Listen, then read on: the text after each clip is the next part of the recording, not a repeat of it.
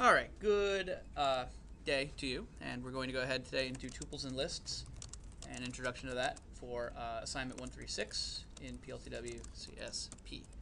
All right, so let's go ahead and start our log start-ort, and let's do log136.log. Okay, all right, log started, good to go. All right, so let's start with what they are and what they're referring to.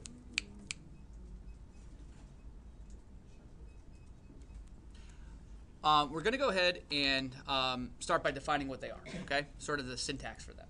So we have two types of things we're going to cover in here. The first one is a tuple. A tuple is a sequence of values, very similar to, in a way, similar to a list, okay? But the way we assign a tuple and the way we notify what that is in Python is we use a set of parentheses, okay? So for example, if I want to say letter A equals the following tuple, like that, I've now assigned that, okay? Now, this entire tuple is now bound to variable A, okay? Now, variable A, this isn't iterable, by the way, so in case I want to actually later make a loop that goes through this tuple, we can, okay? But that you'll notice that the main difference between, and you'll learn the main difference between this and a list, is that once you assign this, the only way to get rid of it is to assign something else to it, okay? So right now, that assign is 2, 4, 5, and if I type in, I get that as my output, okay?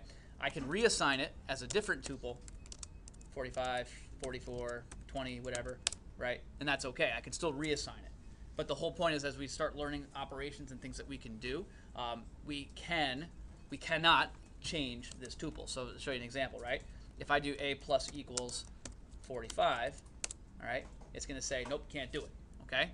Can't do it.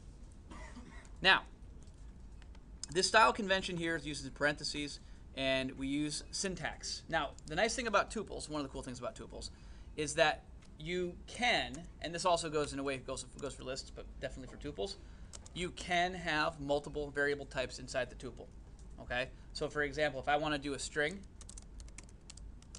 and then I want to do an integer, and then I want to do a float, I'm allowed to do that, okay? So I can have different variable types inside the tuple, which is helpful. Just like with strings, I also can call specific values up, okay? So if I use those brackets and I type a bracket 0, what should be the output? It should be Jeff, right? It should be the first value in the tuple. I also can have it output just like with strings. I also can have it type in specific values or specific range of values, right? If I do 0, colon 2, it will tell us the first 2 elements in the tuple.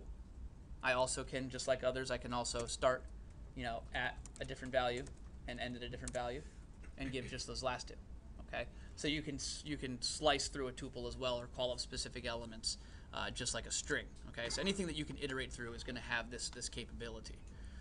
So if I were to assign values, okay. So what I'm going to show you here is this is something that I can actually do in a list that I cannot do in a tuple, okay? If I say, let's change element 2 in A, and I change it to a string like that, okay? If I try to do that, it's going to remind me that I cannot do that, okay? A tuple does not support item assignment. That means that I cannot go into the tuple and change elements in the exact same tuple. Okay, my only way around that is to reassign the entire thing. Okay, so tuples are very useful for when you want to keep things fixed and you don't want them to allow to be changed. Okay, now this particular activity 136 does have a couple of problems, or you'll kind of been examining some syntax in tuples, and it does ask you to make some predictions, and I'll have you do that on your own. But one of the examples is, for example, if I say a bracket 1, and then I put a double equals, and I type 3.0, right? What do you think the output would be? Okay. So remember, our tuple values are Jeff, 3, and 4.0 in that order, right? So this value here, A1, is going to be calling on the second element in the tuple, which is 3. Okay? So we're going to say true or false to that. Okay? It is true. Okay? because the value is the same. Even though the types that I typed in are different, the 3 is an integer, but the 3.0, right? The value is just checking to see if it's equal. So that works. Okay? So you can do conditionals, based on elements in a tuple. You can have it check, those elements as well. All right. So that's tuples. Now let's talk about lists. Okay? The syntax difference for lists is that if I want to make a list, I do b equals, and I'm going to use brackets.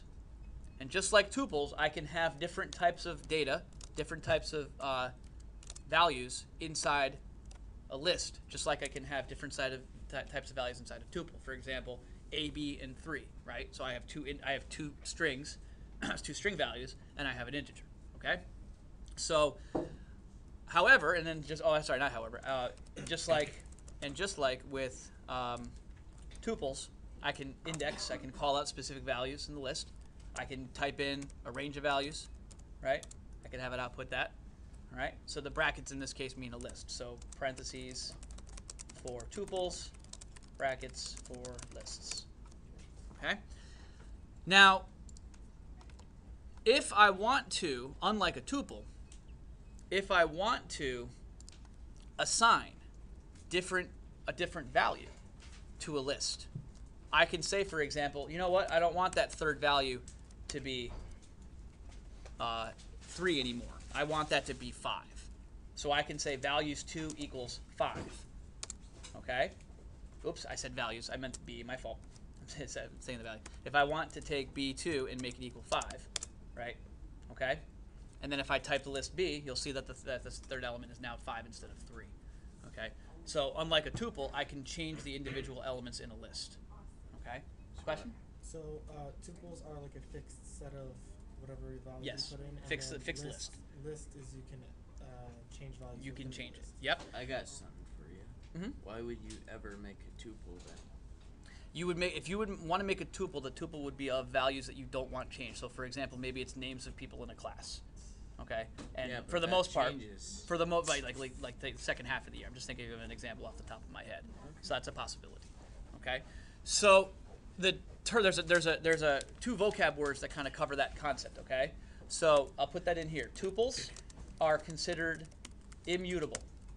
Okay, whereas lists are mutable. Okay, that basically means mutable, if I can type it. Means it can be changed. Okay? All right, so those are sort of vocab introduction there. Now, unlike a tuple, again, we also can add to the list. And I mean by add to list, I mean we can have more elements inside the list. So currently our value for this list is AB5, right? Well, I can also add to this list by using the following command. I can say b plus equals and then insert a bracket and then type in 6, 8, 3, 255, and then close my bracket. And then when I type b, you'll see that my list has gotten bigger. Okay? That's called appending. All right? You also, in addition to doing it like that, you also can actually add to the list by using a built-in function that's Python automatically assigns to every list. Okay? And that would the syntax for that would be this. If I do b.append and then open a set of parentheses and then a bracket and then have it type in, hello, happy Friday, to that. Close bracket and then close that. Okay? And then see if I type that list, now those elements are added on as well. Now notice, I do want to show you one thing. We can sort of use this as a teaching moment here, right? Okay. By adding the brackets, I just put a list into a list. Okay. So in other words, sort of a inception going on here. You can have lists as elements of the list. Okay. Which is gonna kind of come into play when we start talking about image arrays. Question. Is there a way to put the list anywhere in between or in front of? That's a good question. Can I add to the list in between? That's a great question. Okay. What's the syntax for it? That's a question. Let's pause for it.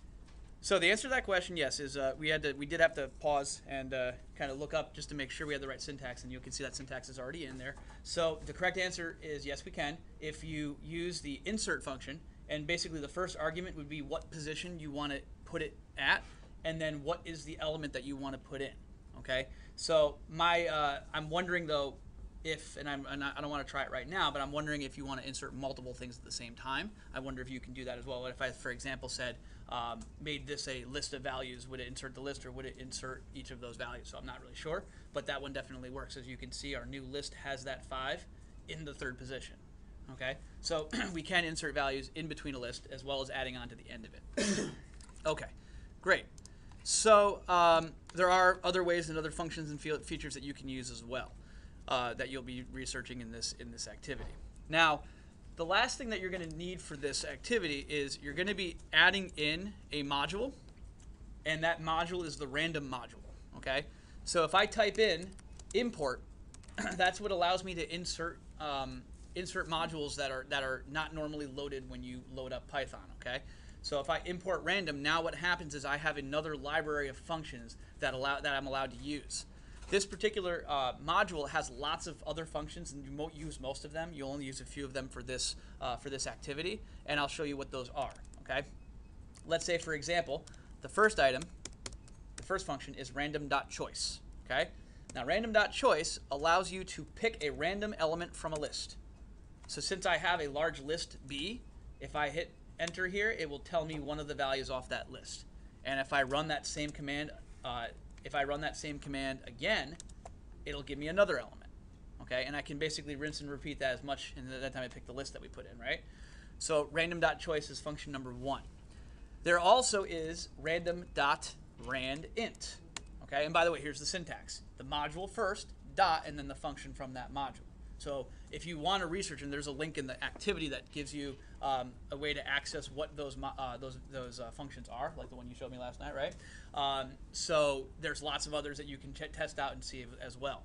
Randint asks for the following arguments. It says, okay, give me a value from bottom value all the way up to the highest value you want, and then it will pick a random integer including the bounds you give. Okay, so in this case, if I pick 695, it'll pick a number between 6 and 95. In this case, it's 30.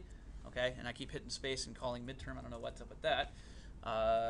Let's see here. That's what I want. And if I do it again, right, 12, 37, and so forth, right? So every time you do it, it should pick another random integer. The last function you'll need is random.uniform.